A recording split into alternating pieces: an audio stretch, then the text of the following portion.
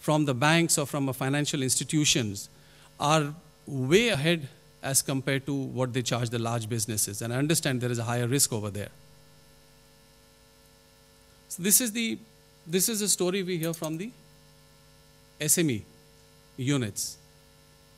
When we go to the banks and we try and understand why are the banks not willing to lend, the clear answer is, of course, we want to lend to the SMEs. So there is a willing borrower and there's a willing lender, but yet the two don't come together so easily. So if we come to the banker's perspective, the main issues are opacity of the SME, the absence of credit information system, reliable collaterals, weak creditor rights, and the legal environment, which actually GCC is not so bad on the last two ones as compared to the non-GCC. On the right side, there are three main boxes where the bankers have a problem. The risk side, where because of the opacity and the lack of information, they're forced to take decisions and take higher risks. The cost to serve an SME is much higher than the cost to serve a large unit because there are multiple transactions and much smaller ticket value. And the amount of fees that they can also eke out of the SMEs is not good enough, even though it's almost 100% higher than the larger firms. So in this whole vicious cycle, the bankers feel that they are not really getting a good business deal. And banks are here to make money, as we all understand. So is it SMEs versus bankers?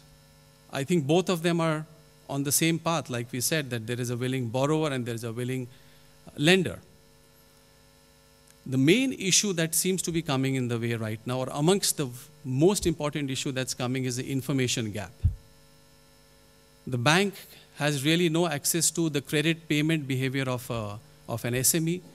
An SME feels that I have been paying all my bills on time, but the banker is not willing to give me any better risk pricing because of my good track record.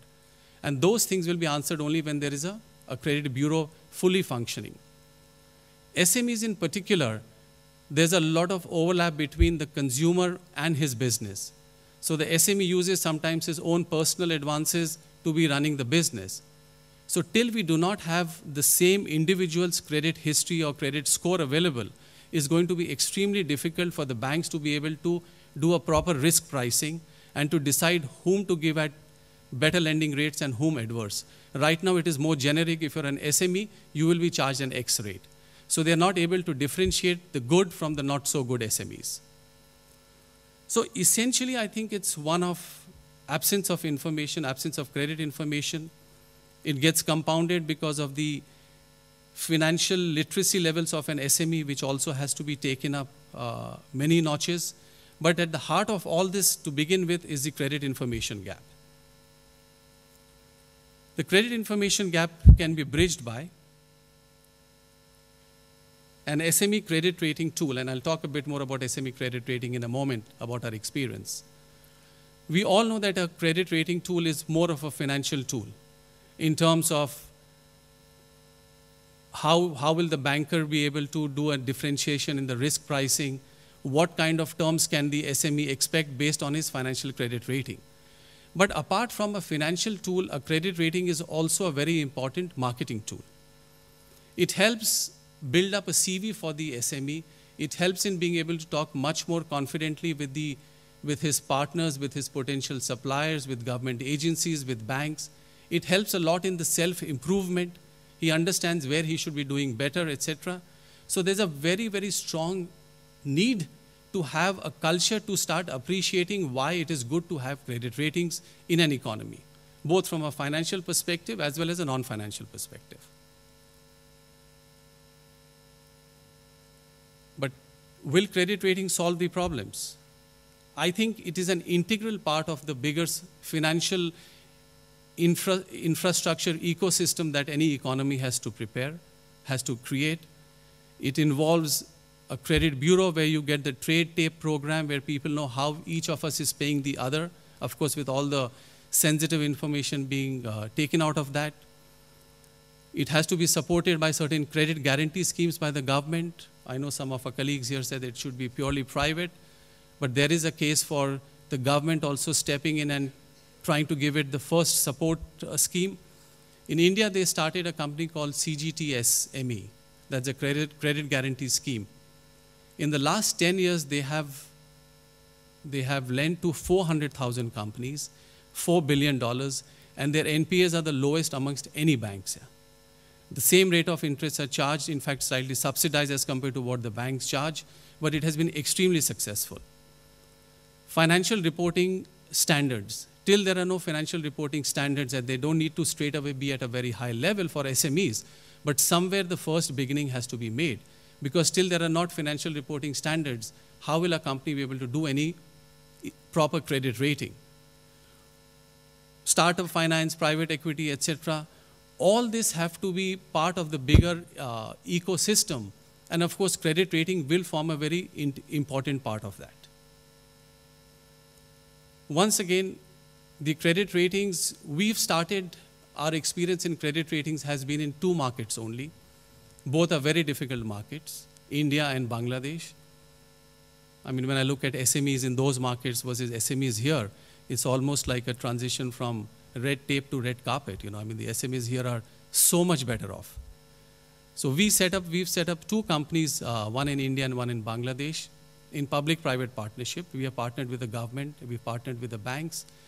In the last 4 years, we have rated about 30,000 entities, and we are yet to start seeing the statistical benefits, but I'm sure over the next 2-3 years we will start seeing those. But these are specifically directed only to SMEs. This is not the regular ratings that are done, rating of debt, etc. These are only focused to SMEs. And I think there is a lot of learning, not that those models can be implanted over here, but we have to start moving in that direction. We have to start educating the market, and it will have to evolve over a period of time. Thank you very much.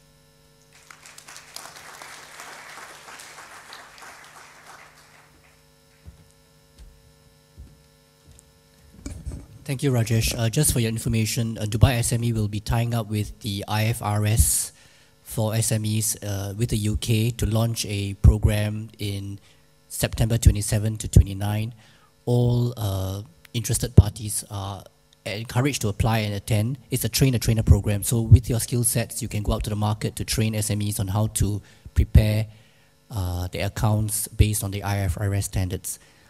Finally, we have Nadal from Hawkamah to present something on corporate governance for SMEs.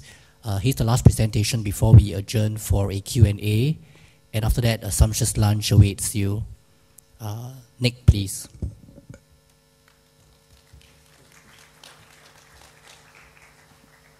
So because of that sumptuous lunch that's being promised to you, I'll try to make this presentation as brief as possible so we can go into the Q&A and enjoy the sumptuous lunch. First of all, I'd like to congratulate the Dubai SME for launching this particular initiative. As a corporate governance institute, we are delighted that these kinds of initiatives in Dubai and also in the region are trying to engage the SME sector in trying to push for corporate governance, greater corporate transparency, and whatnot.